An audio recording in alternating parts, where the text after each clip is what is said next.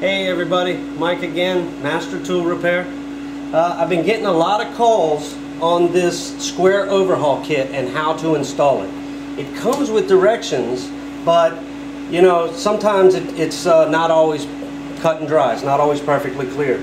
I printed out a diagram from the website to show, you know, so you'd be able to see it on film, because the small diagram that comes with it, you know, it's kind of hard to see on film. Anyway, these are mostly used on Sanborn units. There are a few other models that use it, but this is how you put it together. The ball is going to go in first. It drops down into the manifold first.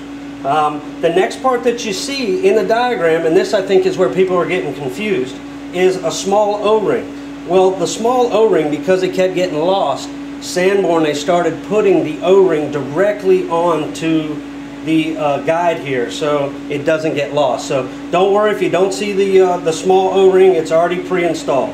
Okay, so we screw that down in. The next piece that goes on is the large O-ring that you see here. You see it in the diagram.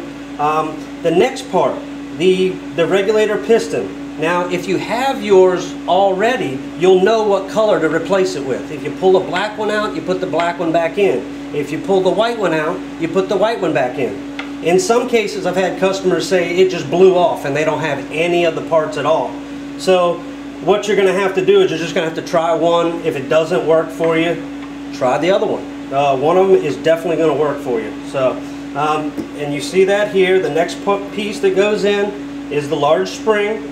And then, of course, your handle. And you just got to be careful. You can't over tighten these things because they will strip out. So definitely be careful with that. That's basically how you do it.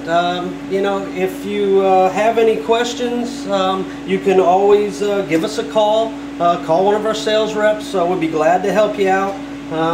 Again, thanks for watching.